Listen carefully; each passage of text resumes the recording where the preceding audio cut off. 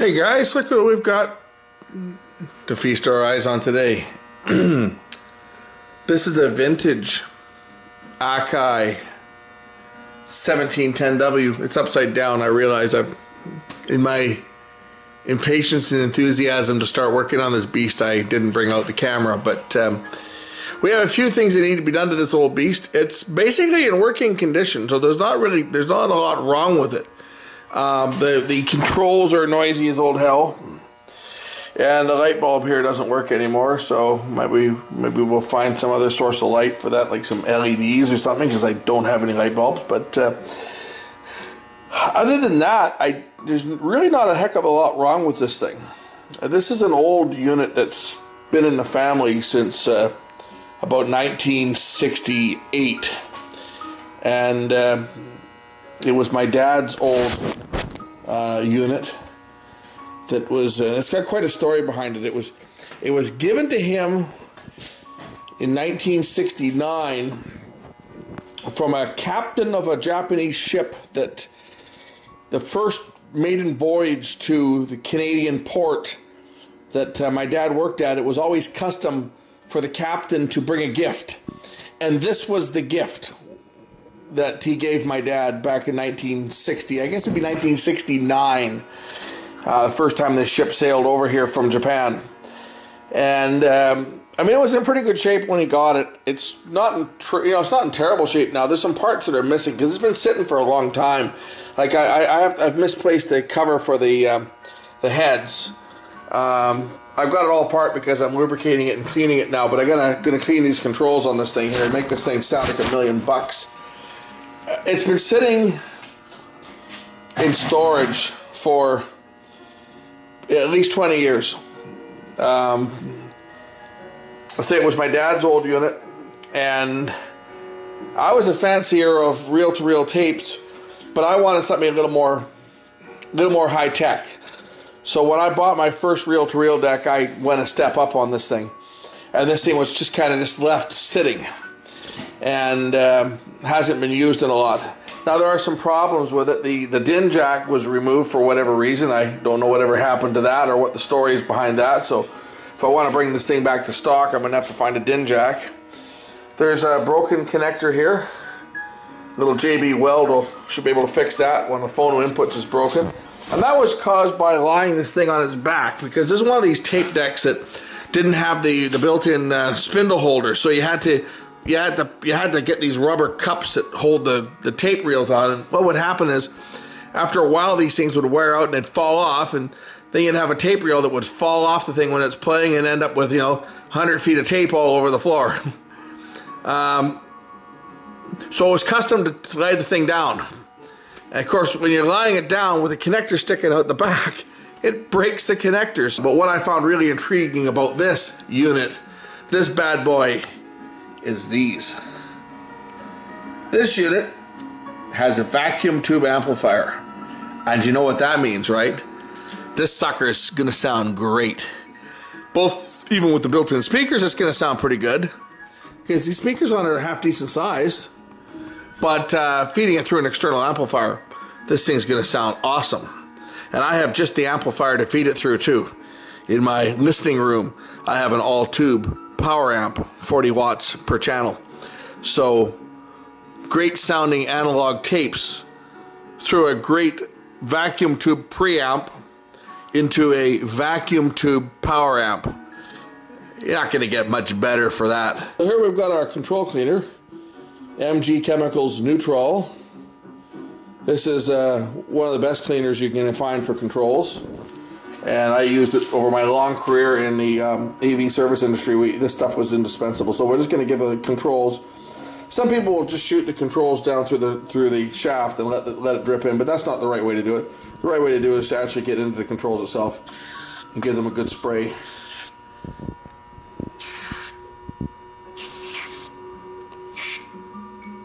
Get a good coating of cleaner in there, and then we'll just rotate the controls back and forth.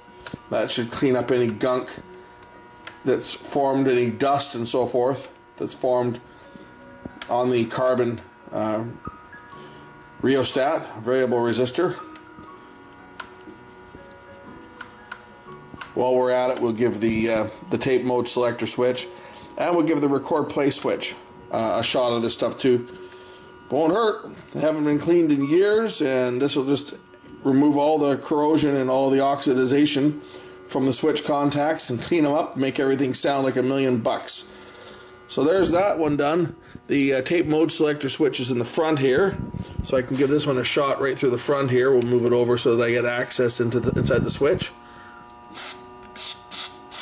That should be sufficient, and then we'll just clean that switch. Now what this switch does is this switch selects the left channel, the right channel, or stereo. And somewhere in here there should be a slide switch. I gotta find it. It's probably right in here somewhere. There should be a switch that detects record. There it is. There's 2 slide switches right down there, and I gotta get my cleaner into those as well. So we'll just get the cleaner nozzle into the switch, give it a shot, give the other switch a shot,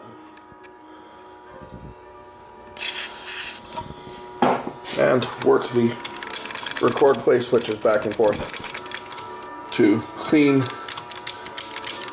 the contacts that select between the record amplifiers and the play amplifiers to the head. This is a 2-head design, so it does use record play switches. My other one is a 6-head design. It uses 3 heads for each direction, an erase head, a record head, and a play head. So it doesn't use a record play switch, but it does use a switch to select between the banks of heads, between the forward direction and the reverse direction. I don't know what's worse, having record play switches to get dirty, or having a head selector switch to switch the 6 heads back and forth. I think there's probably more contacts on the other one, more contacts to gum up. As you can see, the amplifier design here is all point to point. There's no circuit boards in here other than these little circuit boards here for the to have the switches mounted on. Other than that, everything else is point to point wiring. I'm intentionally not sticking my fingers in here because I have had it energized, and I'm sure some of these capacitors are probably still got quite a kick left in them. As tube equipment, at the voltage it runs at, they run at typically 300, 400, maybe 500 volts. They tend to hold the charge for a while, and I really don't feel like finding out that the caps are still charged in the sucker right now. But that's about it for the maintenance side of this. I'm just going to reattach this controller. I got to mix up some JB weld so I can get that control. I get that jack remounted that's broken, and then we're going to put this thing back together and see how it sounds. As you can see, I've got the jacks mounted again, sort of. They're in place with JB weld. Should be setting up here in the next 15-20 minutes or so, and then they should be good enough to plug plugs in. Be nice if I could replace them. They're riveted in though, so it'd be I have to pull this whole panel apart and to replace them. But if I could get the part, because I believe it probably they're riveted down to the main chassis back here too, so it's could be a challenge to replace them. I think if this panel were to be taken off, I could probably get some screw-on ones and replace them. But we'll try this and see. If that doesn't hold, then I'll be sourcing a couple of new jacks and we'll be replacing them. Okay guys, this is what I've ended up doing here with this light situation. I took the old bulb, and it's hard to see in there because I basically cut the glass. I broke the glass out so I could get at the wiring in the back, soldered a 100 ohm resistor into the base of the socket, and then a couple of white LEDs to illuminate my meters in a very high-tech manner. So that's we've got our meter illumination problem now resolved. Now let's put this sucker back together and see it work. Okay, we have it all back together, minus the headphone plug because I didn't have one to replace, but the next servicing I'm sure I will get to that. I've got a tape threaded up. Let's see if it plays.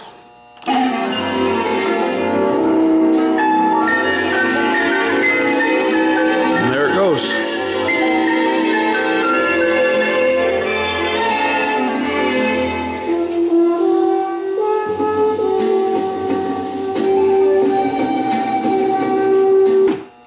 It's probably the tapes my dad used to listen to on it too.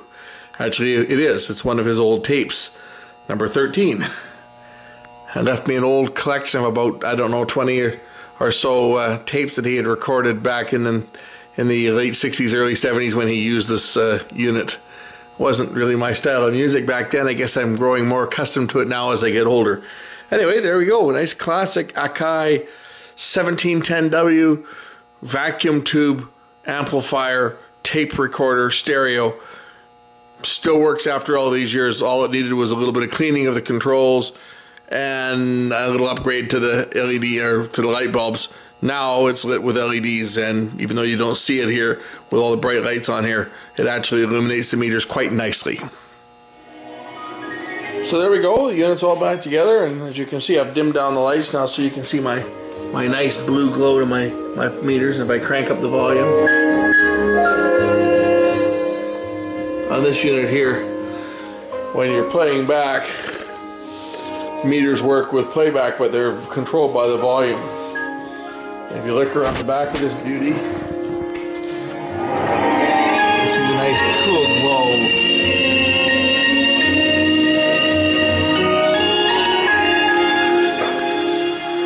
of the 5-tube amplifier. So there's my 1968 Akai 1710w restored, and basically all I needed to do was lubricate and clean switches and controls. After 46 years, it's amazing the thing works, because it's been sitting in storage for at least 25 years. It hasn't been turned on.